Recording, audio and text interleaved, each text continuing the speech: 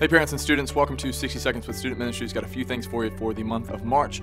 The first is our series. We are continuing our series on Paramount, looking at what's most important, and that is the gospel and how the gospel speaks to different areas of your student's life.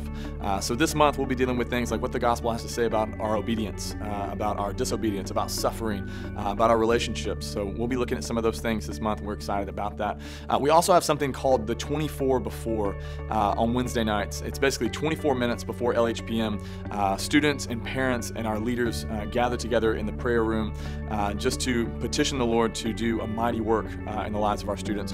We would love for you students to come. We would love for you parents to come. And then two big dates coming up in March. The first is March 13th. It's spring break week, so we will have no LHPM on March 13th. And then March 24th is a Sunday, and our middle school students are going to leave after church to head over to Urban Air from 1 to 3 p.m. It's $20 per kid. We're going to carpool all over there together, and then you can pick your kid up at Urban Air at 3 p.m. But we would love for your middle schooler to be a part of that. That's all we have for you for the month of March. We look forward to seeing you soon.